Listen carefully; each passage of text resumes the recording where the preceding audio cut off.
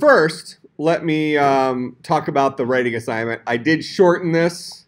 This used to say 3 to 5 pages, and I wanted to say 2 to 3 pages, and then she started complaining, and then she threatened to make me take a yoga class or something. So I made this shorter because we're going to start looking at various bases here next class. So as an intro to that, so write a 1 to 2 page paper. So it can be relatively short, but since it's short, pay extra attention to your, no broken English, that kind of stuff. So use it as an opportunity to practice your writing, okay? Believe me, that's much more for you than me. I don't like sitting there reading 30 papers, all right? Nobody does. But like I said, I've been teaching for 18 years, and I've been teaching in grad programs for maybe 12 of those. And obviously in technology, a lot of our grad students are international students, right? So I'm telling you, you improve your written communication, you're going to have a lot better chance of getting a job. All right. Otherwise, I mean, it's unfortunate, but you see it already. You try to apply for internships and stuff like that. Americans don't take you seriously. Just is the way it is, right? And it sucks. But, I mean, from their perspective, you are a dumb foreigner. That's what it comes out to. So you need to prove them otherwise, right? So that's where it really will help you a lot to work on that written English. Prove them wrong. Let them give you a chance so you can show them you actually have a brain. Okay, because I'll tell you what, some of the people we're graduating with undergrads, from Wisconsin and stuff, they speak English great. No brain to be found. Yeah. Writing stuff is good for you, even though I completely understand that you hate it. Right? One of guys, he ended up working for me. He was a grad student here a couple years ago. Chinese guy, Yiming Liao. I call him Blade. But really, really bright. Loved the programming stuff. Super sharp. Just, he actually has he graduated as MSIT, but that was before we had our master's in computer science. And he's a programmer now. He works as a computer programmer downtown Milwaukee. Huh? Yeah, but then he also did a bunch of projects. I mean, he took to it. He was good. He was somebody who would have done a master's in CS if it had been offered. But the thing is though, so many of you are like, these programming assignments are killing me. At least you can do the papers, right? You don't like them, but like I can complete it, right? You were like saying, can I even finish this homework? It's the programming. He did not want to touch writing stuff, and he was like, well, it's good for me because I need to get better at it because he's a Chinese guy, and I mean his English was real sketch. It's still real sketch, but he's a very good programmer. But yeah, so that was always funny because a lot of times the students in these classes, they, as long as there's not too much work, they'd rather do the paper than the programming because the programming is intimidating. The paper they just don't like. They just know they can do it. So here's a shorter paper. Just do a good job on it. All right. The second, the programming assignment, which is actually significantly less code than your assignment was for today, by a lot. But it's going to be very specific code. All right. And we'll go through how merge sort works here in a few minutes. That's how we'll finish tonight. I also give you a link to merge sort on the web. Here's the Wikipedia page for merge sort. Shows you how it works to give you a little visual of merge sort and this kind of stuff. You can certainly find Java implementations of merge sort out there. I would strongly encourage you to do it on your own and make sure you try to understand it and stuff like that. But if you really start feeling like you're hitting a wall, you can peek at an implementation and see if it can help you push you in the right direction. Like I said, I'm not going to, if you want to just turn in somebody else's thing, I'll find out on the exam, so I don't really care. You're only hurting yourself. Okay.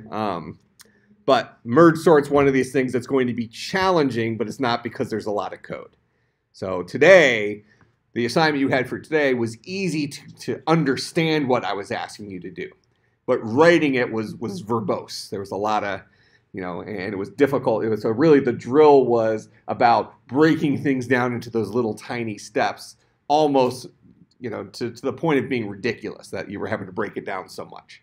So that's why it was such a drill to do that. Where this one, you don't break it down so much, because there really aren't that many pieces. The merge sort in and of itself is relatively simple on how it works, but you're going to have to, it's kind of struggling with that recursive stuff and that kind of stuff that makes merge sort, I think, a little bit complex.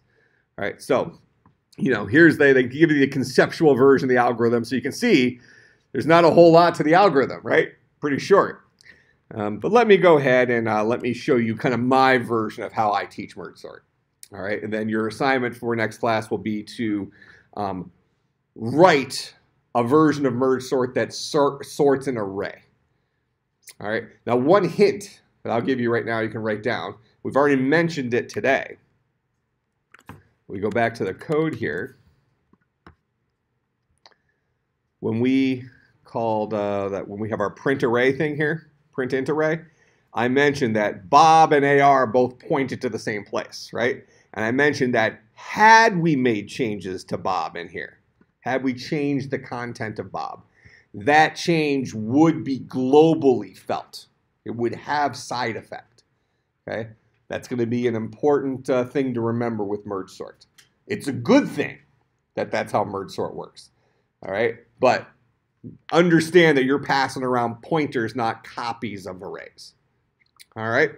So let me go in here, and I'm going to steal, actually, let me steal this guy. Actually, I kind of need to steal both of these rows.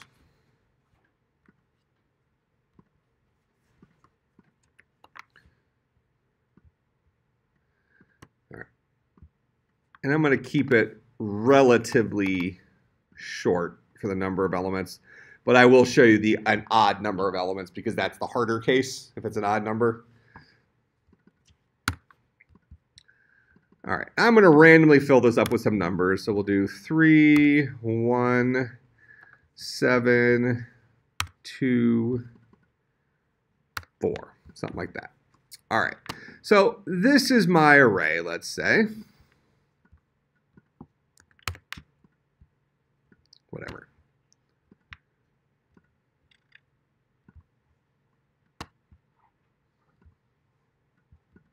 All right, so this is my array.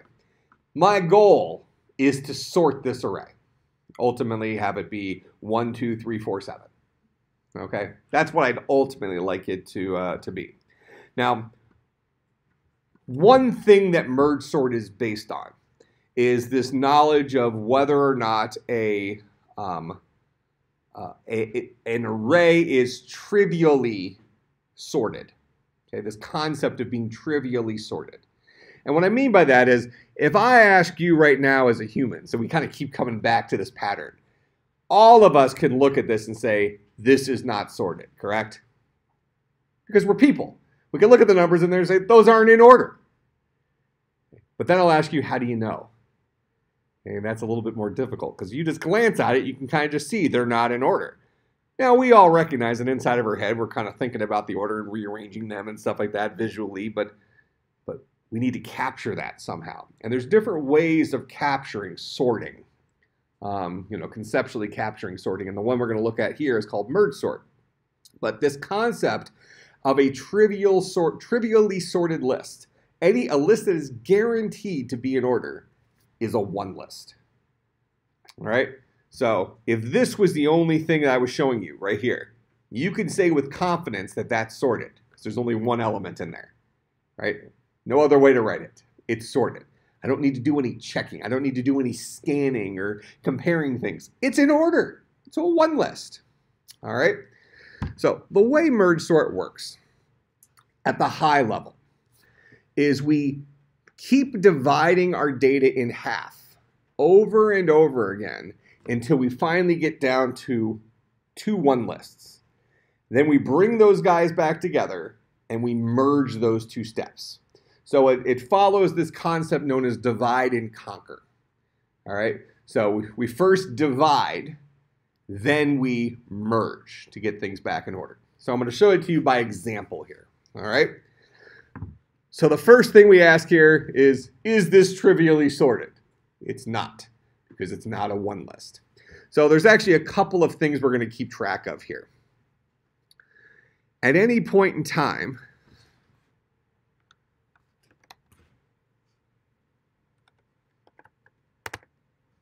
I don't get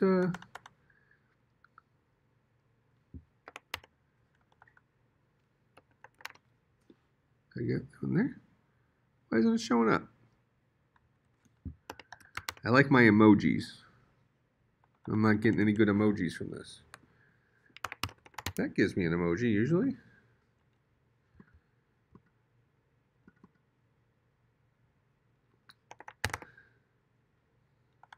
Very upsetting.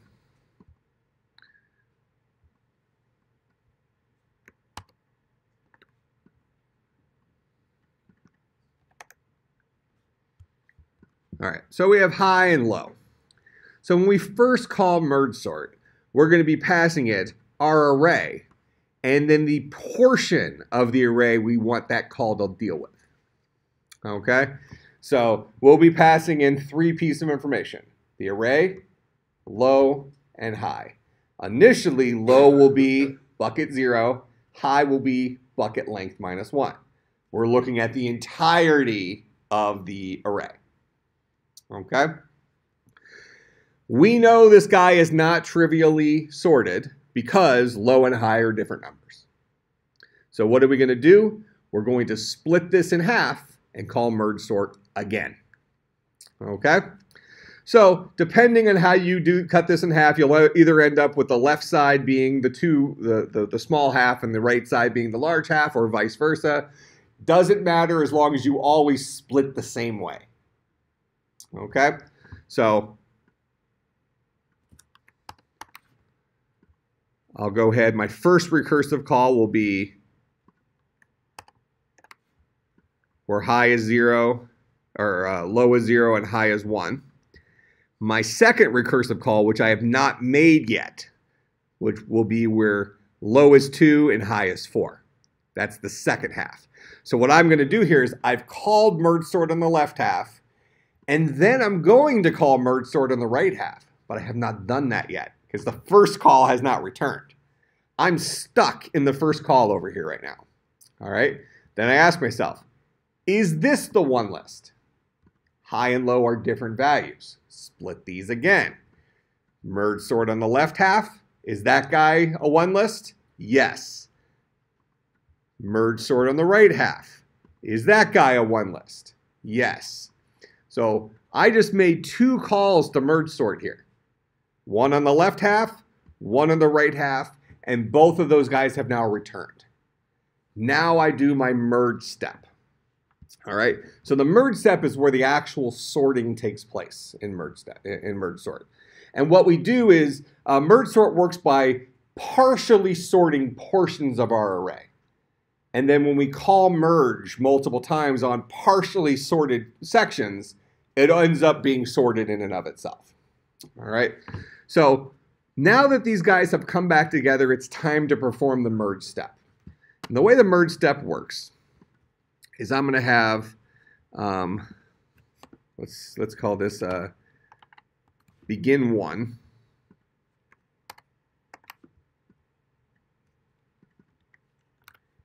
And begin 2. So 2 different pointers, if you will. One that points to the beginning of the left half of my list. And then one that points to the beginning of the right half of my list. Okay? Then what I'm going to do is I'm going to have to create a temporary array that is the same size as the portion of the array I'm currently working with. All right? So this guy matches the size of this guy. And then what I do is I compare begin 1 and begin 2 with each other over and over again, storing the result in here. So I say which should come first, a 3 or a 1? A 1 should come before a 3, right? So I'll store the 1 here, and then we'll increment begin 2. Which should come first, a 3 or an illegal position. Because begin 2 is no longer pointing to anything that's on my list here, right? It might be pointing to something that does exist in memory, but in terms of the portion of the list that I'm currently staring at, it's not pointing to anything. So which wins? A 3 or an illegal position? A 3 wins. Then we increment this guy. Now, even though this guy is pointing over here, he's off the end of his half of the list. So both of these guys are now in illegal positions, which means we've finished the merge. These two guys are in order now. So what we do is we copy them back over their original positions, because this was a temporary array, just a temporary storage place. So overwrite the 3 with a 1 and the 1 with a 3. Remember, this is happening in memory. So that change was felt up here. Make sense? All right. So now I'm done with this call. Well, in this case, I'm done with the original left-hand call to merge sort.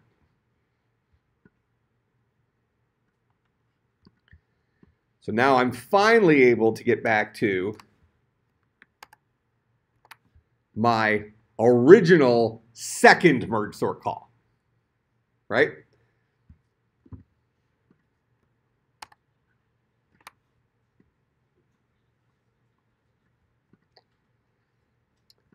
Is this the one list? Nope. So we split it, and because of the way we've been doing our split, the left half will be the small half, so make sure you're consistent with that. So we'll call merge sort on the left half. Is that the one list? Yes, it is. So we're back. We'll then call merge sort on the right half. Is this the one list? No, it's not. So we split that. Call it on the left. Is that the one list? Yep. Call it on the right. Is that the one list? Yep. Bring them back together. Perform our merge step. What's our merge step? We create the temporary array. That's the same size as this guy.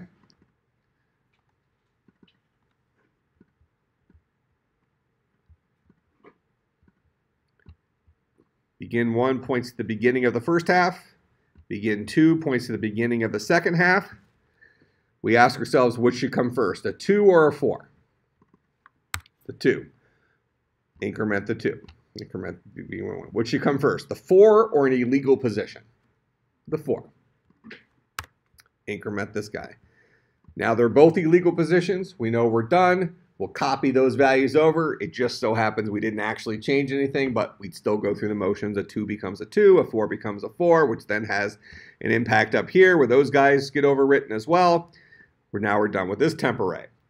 We're done with this call to merge sort.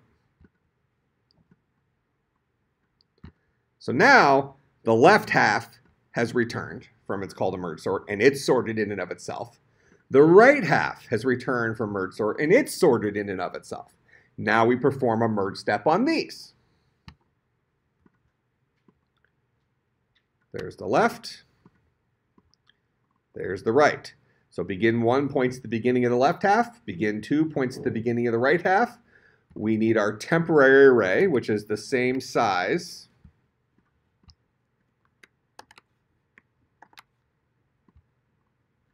Why do I keep losing that? That's very strange to consistently do that.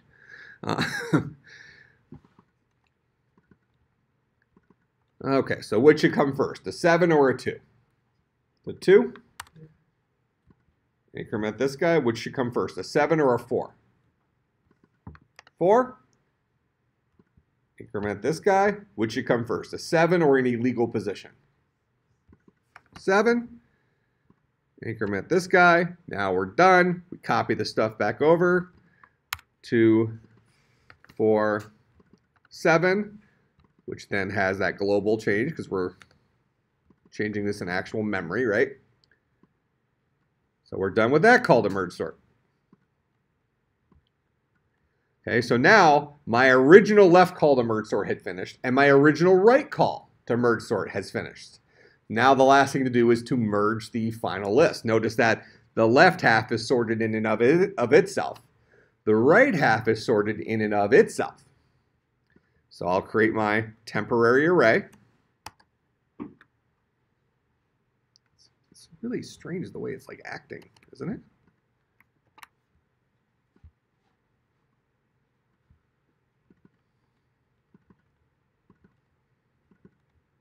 So there's my temp. Begin 1 points to the beginning of the left half. Begin 2 points to the beginning of the right half. Which should come first, a 1 or a 2? A 1. Which should come first, a 3 or a 2? A 2. Which should come first, a 3 or a 4? A 3. Which should come first, a 4 or an illegal position? So now we're off the end of the first half. The 4. Which comes first, a 7 or an illegal position? The 7. Copy everything back over. A 1 becomes a 1, a 2, a 3, a 4, a 7. This is done. Final merge step is done. And notice our data is now sorted. That makes sense? Okay, so none of those steps are that bad. But those 2 recursive calls are going to be a bit difficult. All right, what I would encourage you to do is create several variables. You want to have a begin 1 and end 1, begin 2, end 2. Keeping track of the beginning and ending of each half will benefit you for that merge step, knowing when have I walked off the end of one of my halves. Does that make sense? All right, so even though I showed just the begin variables because we were able to fill in the blanks and say, oh, I've walked off the end of the left half, having those stored in variables will be beneficial to you. All right, similarly, if we look at finding the midpoint here, we've said that low and high are different values, therefore this is not the one list, so I need to call merge sort on the 2 halves. So to find my first half, well, I can look at this and say my dividing point might be 2. So everything from 0 to 1 is my left half, and 2 on is my right half. How did I come up with that number? How did I come up with the midpoint? Okay, it's correct. A common mistake that is made is saying high divided by 2. If we say high divided by 2 right now, that's going to give us the right answer. That'll give us our midpoint of 2. All right, then we can say begin 1 is low, end 1 is high divided by 2 minus 1. Begin 2 is end 1 plus 1, and end 2 is equal to high. All those numbers are correct, but for the wrong reason. That midpoint is not high divided by 2. And it's not high divided by 2 because when we get to that second half, and we have low is here and high is here, we want our midpoint to be 3, not high divided by 2.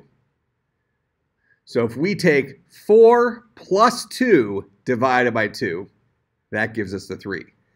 High plus low divided by 2. All right, so we say middle is equal to high plus low divided by 2. This is a common sticky point for this. That's how you find your middle. Then you can decide which half does that belong to.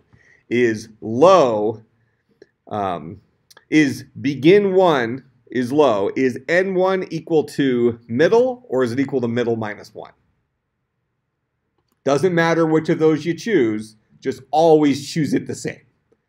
All right, that way you never, otherwise you're going to skip a bucket. Okay, if sometimes your left half is the big half and sometimes your right half is the big half, you're not consistently applying your math. That make sense? So when you have an odd number of buckets, one half is going to be bigger than the other. That's okay. Just make sure it's consistently the same half that's bigger. All I'm saying is use the identical math. You don't have to do anything beyond that. Okay, it's not a coin flip to figure out where N1 is for a given call. N1 will either be middle or it'll be middle minus 1. You get to choose, but always choose it like that.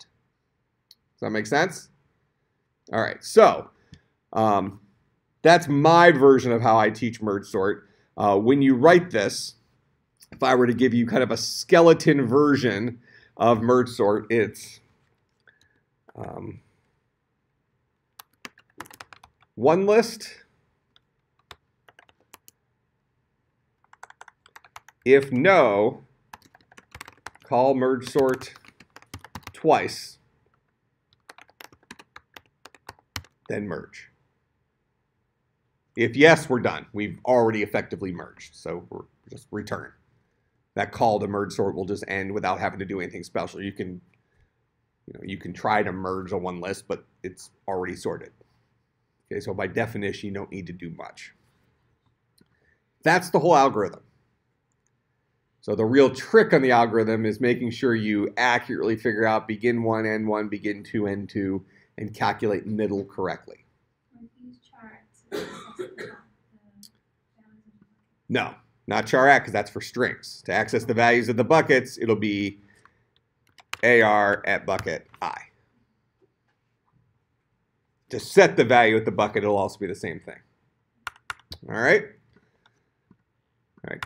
Questions, comments, concerns, bribes.